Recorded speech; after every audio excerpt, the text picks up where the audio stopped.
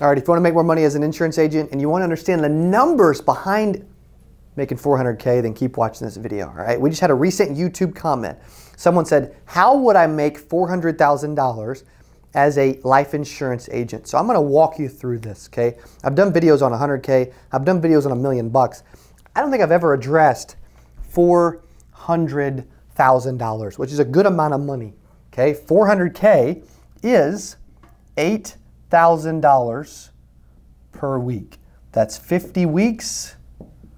I'm giving you 2 weeks vacation. Okay, so how would you do that? Well, the first thing you need to think about, okay, is yes, it's $8,000 per week, all right? But what is your average, I would say, what is your average commission per sale, all right? I want you to think through what is your average commission per sale. I'm going to use, there's a lot of different life insurance products, all right? So I'm going to use something, I'm going to use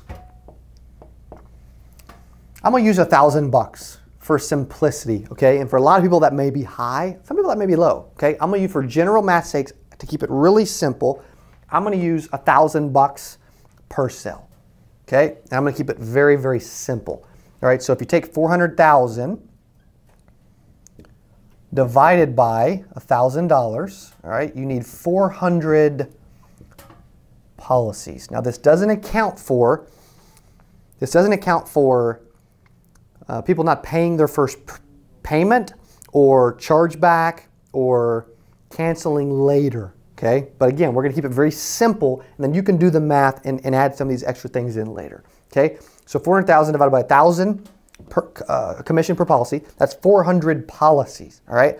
400 policies divided by 50 weeks is 8 apps per week. Now, again, I'm going to be very conservative and say that you need 16 sits per week to get 8 sales, all right? That's extremely conservative because that's a 50% close rate, and that doesn't even account for the fact that some, maybe a double sell or a couple sell, or you know, you maybe get 3 or 4 apps out of a home. We're just going to assume that you close half and that you only get 1. Ultra conservative. Most salespeople are doing a little better than this, okay? But in this example, 16 sits, 8 sales, okay? How many people do you need to sit with? How many people do you need to set appointments with to get that many sits? Well, to be conservative, typically about 2/3, but I'm going to use 60%, okay? If 60% actually keep the appointment, then you need about 27 appointments, 26 2/3 per week. So then you've got to figure out, well, how can I set 27 appointments per week? And I want you to wrap your mind around that. Sort of think about that and how you believe that you could set 27 appointments per week. Because if the math is, in this example, I need to set 27, I need to sit with 16 to sell 8 to do this, then how do you get to this number? Okay, so let's just say that out of every 27 appointments that you set, okay, let's just say that half the people you talk to book an appointment, okay? And I think that's very conservative as well, okay? So in that case, you need to speak to 54 people, okay? And let's just say that you get a hold of about 60%, you get a hold of about 60% of those individuals, okay? And I'm using crazy conservative numbers. These are not real, okay? They're not, but you need 90 dials per week of a combination of new and aged leads, okay? If you can get all 90 from new leads, more power to you, okay? But in this example, with ultra conservative numbers to equal 400K, you would need 90 dials, or maybe this is leads, because maybe you have to dial more than once, okay? Because 60% is not going to be the immediate answer rate, but maybe after 3 dials, maybe you do get a 60% answer rate, okay, and you talk to that many people. Sometimes you can talk to more, okay? So that's why I feel like I'm being ultra conservative. Speak to 54, set 27 appointments, sit with 16 and sell 8. Okay, 8 times 1,000 is $8,000. 8,000 equals 400K per week. All right, now the things that this doesn't account for that you need to think through really quick. Okay, the things you need to think through is, yes, we know the numbers of what you need to do. Okay, maybe you need about 90 leads to call on. Now again, they don't all have to be brand new every single week. You could say, well, I need about 50 leads a week, 60 leads a week, whatever, and I can continue to repeat those calls.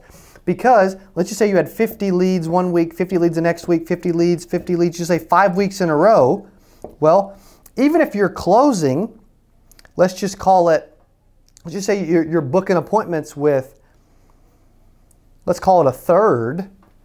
Well, let's just call it a quarter. Okay, that means 50 you can't set anymore. But even if they said no before, so you still have 200 leads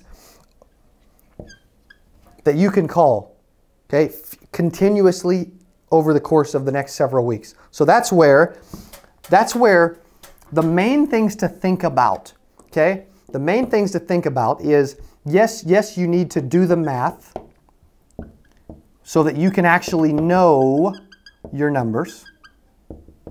But the things the things that hurt people is they typically don't buy enough leads.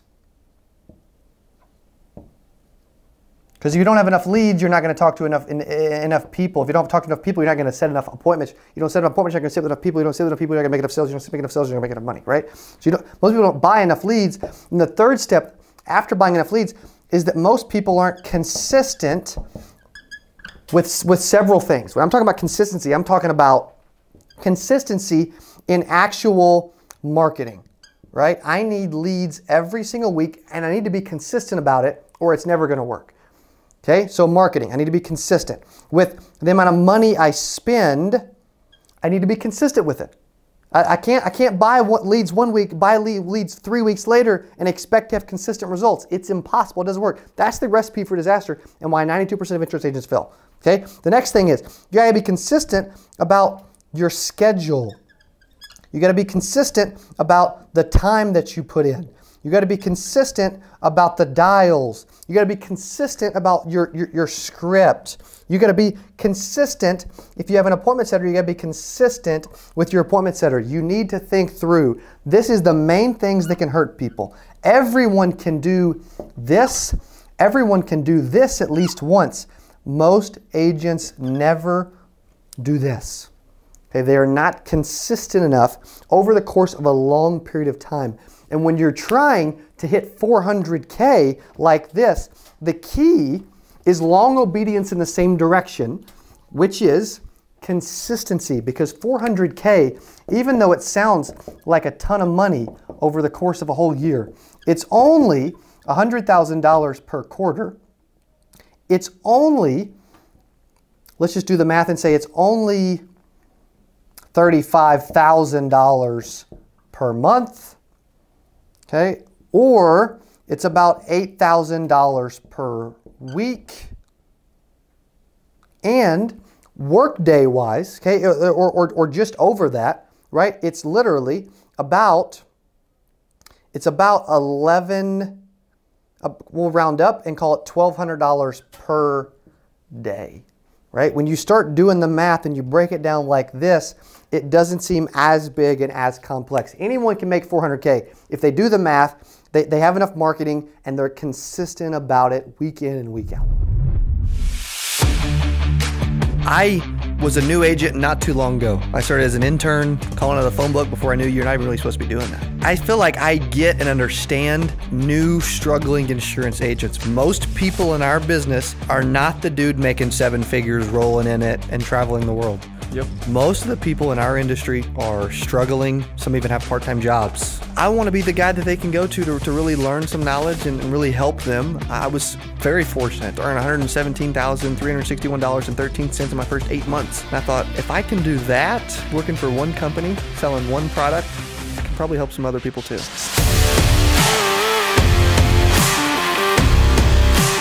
What is up? Welcome to Phone Phenom.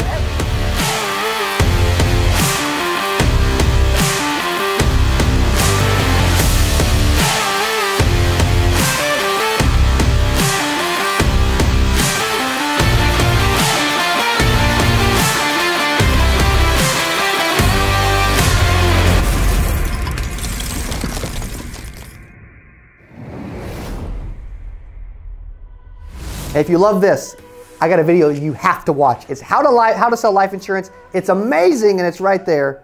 See you there. They say life insurance is the hardest product to sell in the insurance industry. If you think so, I can make it real easy if you keep watching this video. All right, so I'm gonna teach you how to sell life insurance. My name's Cody Askins.